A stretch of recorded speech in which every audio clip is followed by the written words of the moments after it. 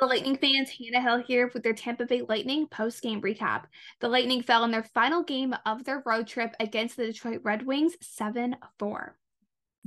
The Lightning were first on the scoreboard in this first period as Brayden Point ended up finding the back of the net. And that goal, Brayden Point also found his 400th career point. However, in the middle of this first period, Olli Määttä ended up tying up the game at 1. However, Alex Killorn regained the Lightning's lead, making it 2-1. Rasmussen of the Detroit Red Wings ended up tying up the game again, making it 2-2 going into the second period. In the midway mark of this second period, it was Captain Dylan Larkin of the Red Wings who ended up finding the back of the net, getting the Red Wings their lead in this second period. But leave it to Ross Colton, to tie up the game at 3 once again going into the third period.